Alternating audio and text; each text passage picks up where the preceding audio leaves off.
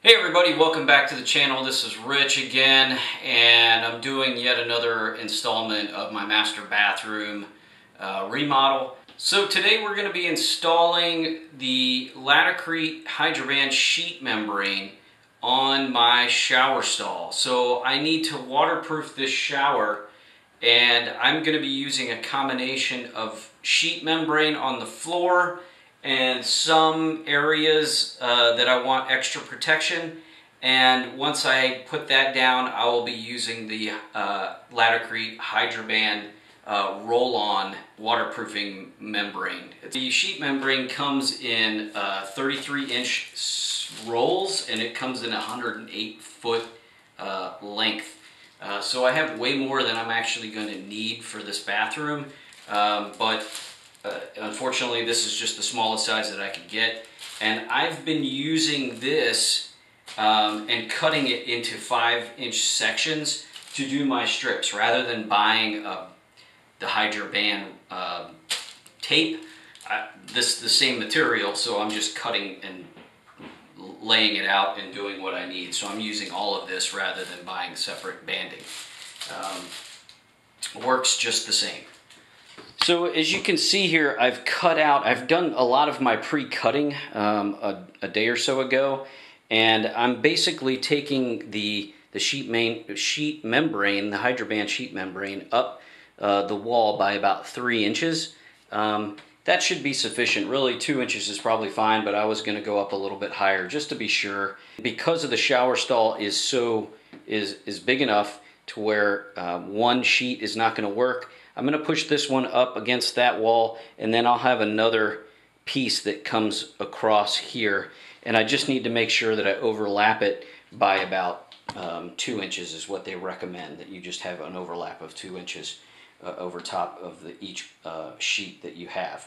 Once I put this floor into place, I'll be putting some banding on the corners and then putting some sheet membrane on this shelf. And then everywhere else, I'm going to just use the roll-on Hydro Ban membrane to waterproof the rest of the shower. In any case, let's go ahead and get started with attaching this. So I'll show you as I go. So one of the things that I'm doing that I wanted to share with you was that, show you, in these corners, typically you'll purchase an inside corner, and if you have an outside corner, they have outside corner pieces of sheet membrane that you can put in place.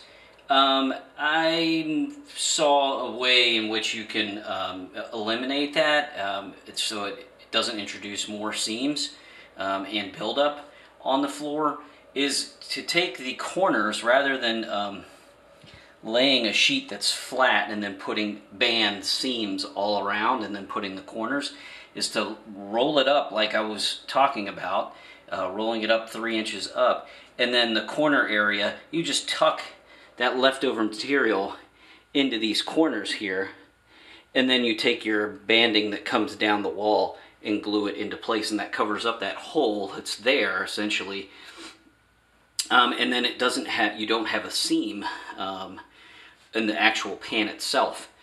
So I kind of like having that, and that way you have a full complete pan that goes up 3 inches all the way around without any issues of standing water leaking out because you haven't cut the sheet to the edges there, and then just hoping that all the banding that you've glued down is actually making it waterproof.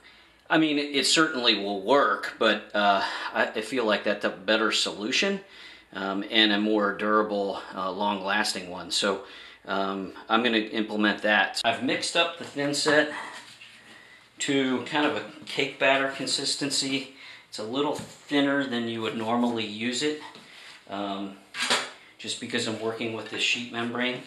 And the Laticrete product, as well as Schluter's Curdy Band product, recommend using a V-notch trowel, and this is a 3/16 by 1/4 inch spacing V-notch trowel. So the first thing that we want to go ahead and do is we need to fill all the voids of the membrane so that it's kind of a flat surface. So we're covering up all of the bumps and pretty much all of the cable.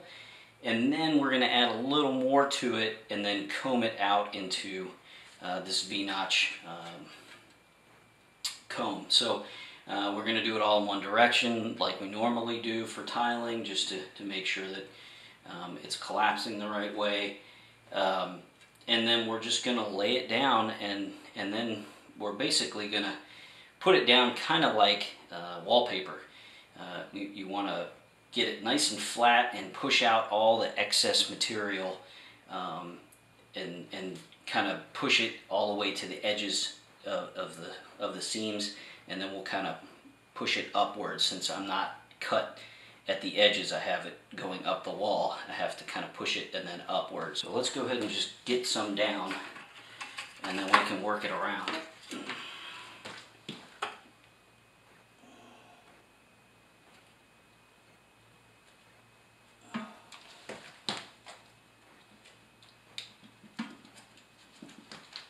So we want to use the flat side of the trowel to kind of skim this in, kind of burn it in there, and then we'll go ahead and comb what we need to afterwards.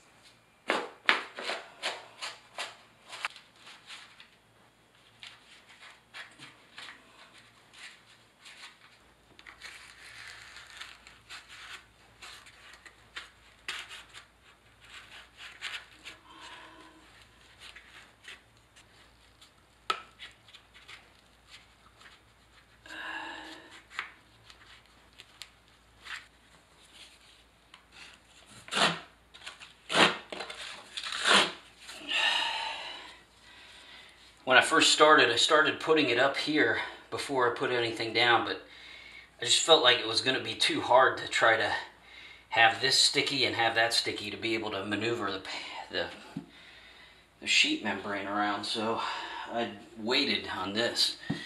I don't know if that's the best way to do it, but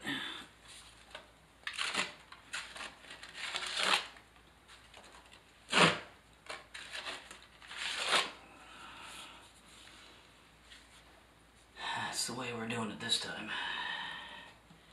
So I'm going to pull this loose a little bit so that I can get some mud in behind there.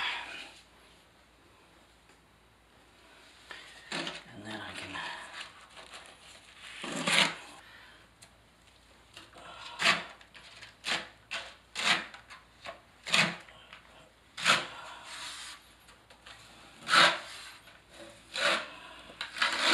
Alright, so now we've got just a little plastic drywall spatula. Then I'm just going to work my way to the edges.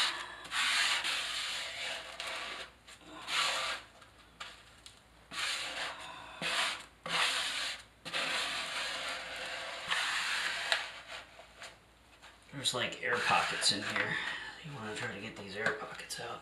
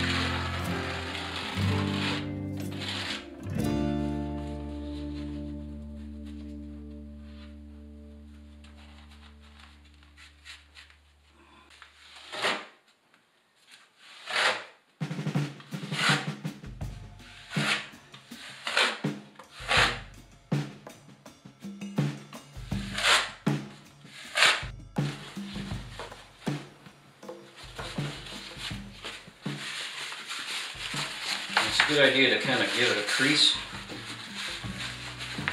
so that it kind of goes inside there a little easier.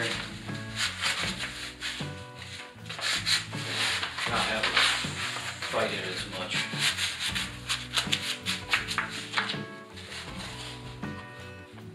Just get it into place.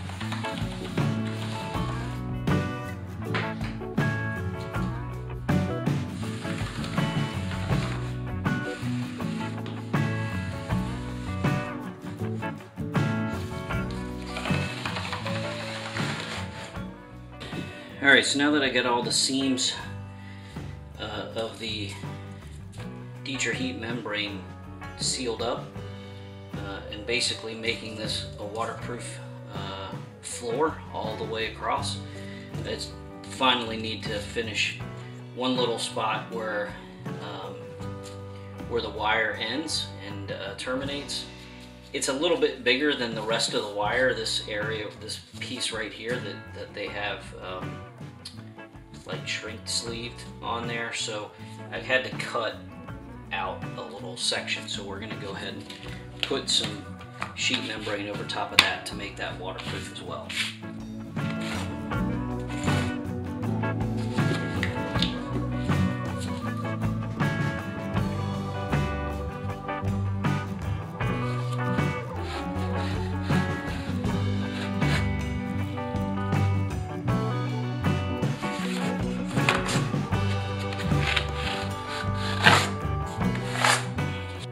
So I have a little bit of extra thin set that I need to use up rather than waste it. I'm going to go ahead and take a little extra sheet membrane that I have and run a border around the water closet just in case for some reason down the road the toilet has a leak or something like that, that the floor will be pretty much waterproof in case you know, I do have a leak, it will not seep to the next floor and I'll have it run up the walls.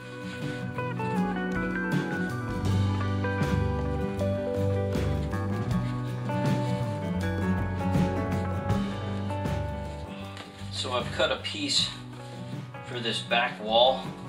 It's kind of a T-shape, so it's got a notch here and it's got a notch here. So it's going to fold like that, and this will overlap that one, and then this one will overlap the edge seam there so that it will be somewhat waterproof.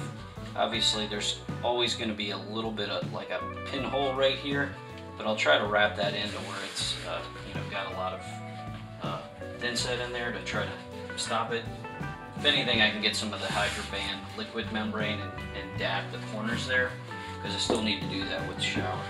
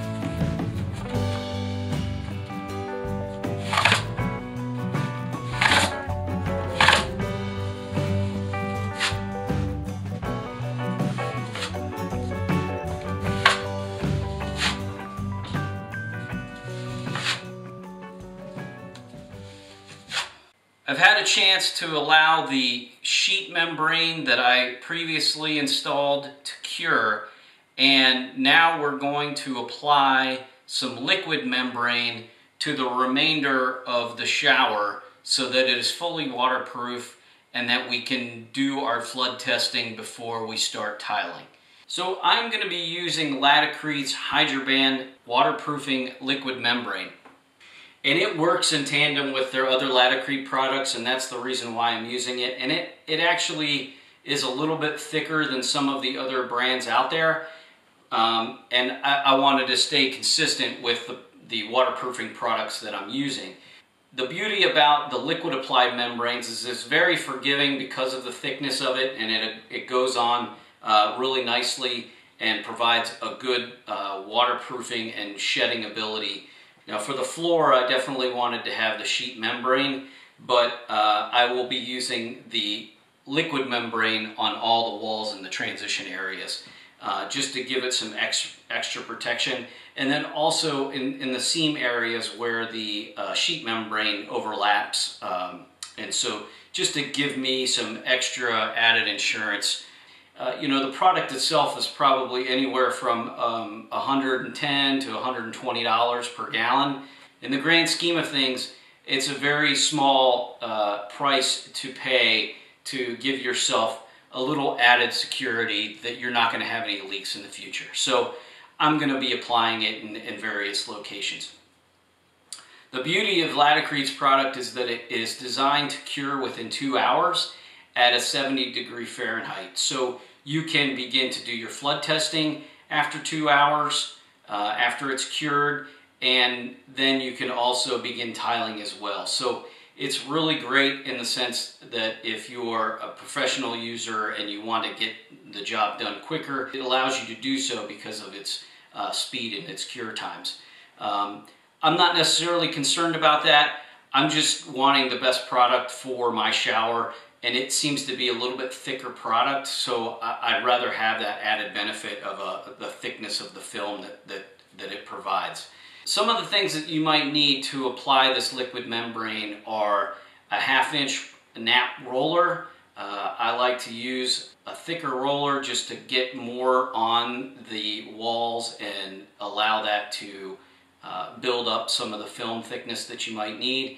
And then you're also going to need a brush, and I'm using a 3-inch brush that you can apply into the corners and in the transition areas. So just like any other painting job, there may be areas in which you want to protect from getting this liquid applied membrane on. So I'm going to be applying tape to the borders of the shower so that I can protect the wallboard that is not going to be tiled, primarily on this section and then also here on the edges.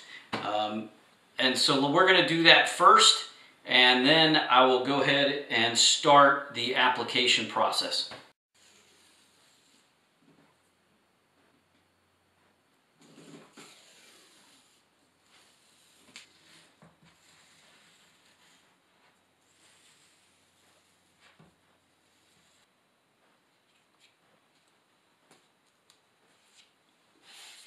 So let's go ahead and open up the can of the Hydro Ban, and on the top of the lid there's there's a set of instructions here that you want to take a look at prior to doing any kind of application, just to make sure that you have the proper substrate and that you're using the procedures that the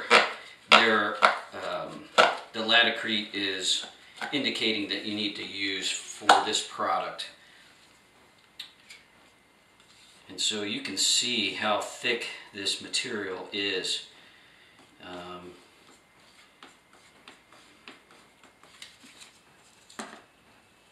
Alright, so we're just going to go ahead and get started with doing these corners first, and then going through the rest of it. You can kind of see through it because it's kind of thin right now, but I'm just kind of pre-treating it to kind of get a coat on there. It will thicken up with successive coats. But we just want to get it applied.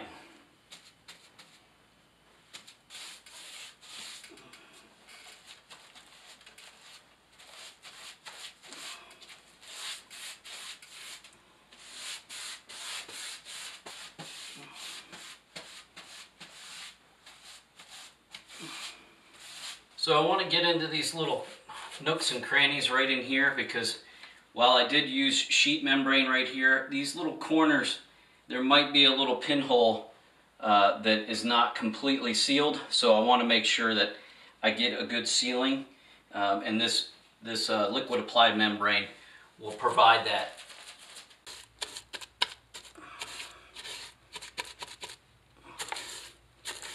It doesn't have to be, you know, beautiful, but you want to get it protected. You just want to make sure that it's not like all clumpy, because you are going to put another coat on it, and that one can be a little heavier.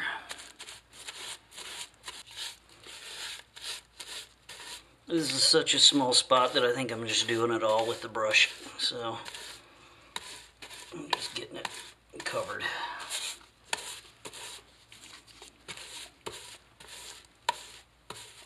I'm getting ready to do the rest of the field now, so I'm going to use this roller. I got a paint pan, but I think I'm just going to dump it in here because I'm not necessarily concerned about. It's so thick that it's not going to be dripping all over the place, and I'm thinking that this will probably work just fine for what I need, and save me from having to use that paint tray. We're just going to put it on there and see how it goes.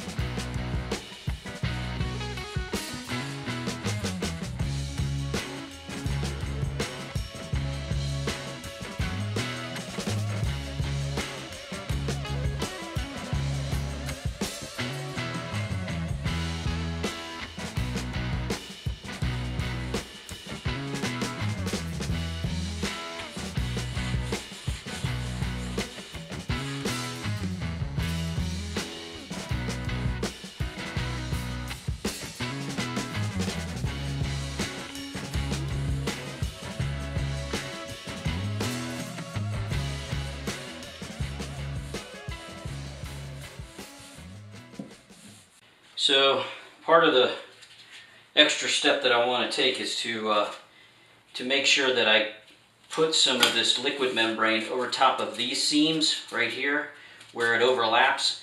Obviously this is supposed to be waterproof and it should be fine, but I just want to have a little extra protection. I already have this out, so it's not a big deal. And then I also want to put a little bit of this liquid membrane on the transition from the sheet membrane to the actual drain flange, so that this is a tight waterproof seal. Probably already is, but just why take the chance when I have this extra? Might as well use it.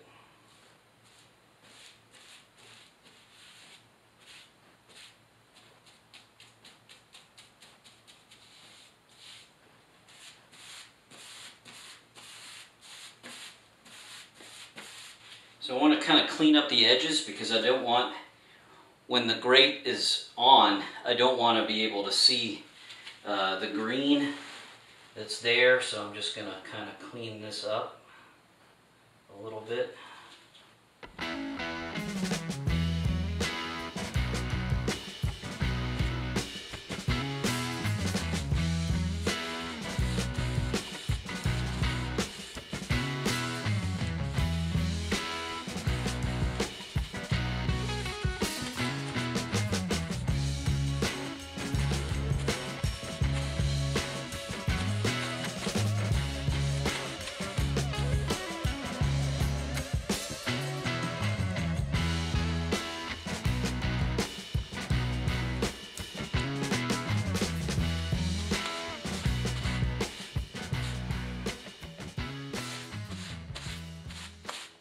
Alright, so we've got it coated, one full coat on all the areas that we need to protect.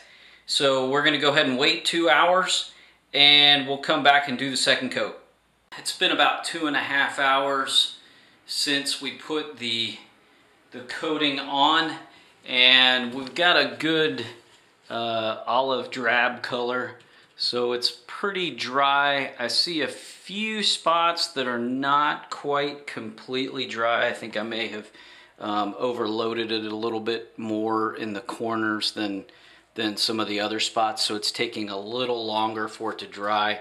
I'm going to go ahead and dab those up to try to soak up some of the excess so that it does dry, and then go ahead and give it another coat, because it looks like I may have, you know, put a little bit too much in that little spot there.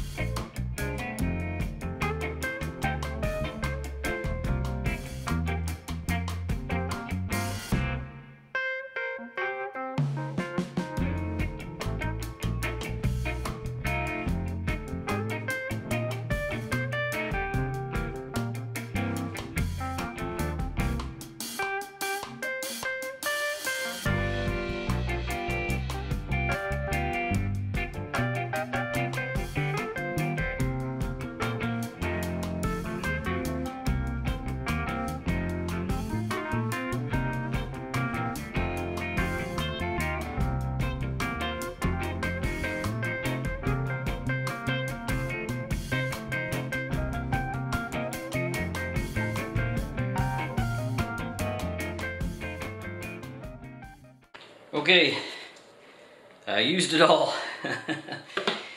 I was able to get it all a second coat. I did wait until the end to try to finish up the cement board above the shower head. Since I had some leftover, I went ahead and did it all, at least one coat up there. It's not 2 coats, but really it's not gonna see much water anyway, so it's not like that's a big deal. And then I went ahead and did the whole floor because I had it and I might as well use it. So it's just going to give me an extra layer for protection on the floor of just the immediate shower area. For the most part, this should be complete. I'll probably let it sit overnight just to allow it to get good and cured, and then I'll go ahead and do a flood test. Hopefully this was helpful in terms of looking at how far a gallon will go. Just as a reminder that this is 45 by 42 at 8-foot ceilings, so it will cover it head to toe and even the floor 2 coats. Maybe it's a little bit thinner. I could have probably gone a little heavier, but I did go 3 coats on all the corners and coves, so I feel pretty confident about it. And I'm also using sheet membrane, so I think it should be sufficient for what I need. So hopefully this is useful. If you have any questions, put them in the comments below. Love for you to make some comments, have a chat. Hopefully this video teaches some folks. Hopefully I point out some things, and in the comments people can learn from what I'm doing here. If you liked it, please hit the like button or subscribe to my channel to get further updates on this master bathroom and any other projects you might have. Okay folks, I'll see you in the next one.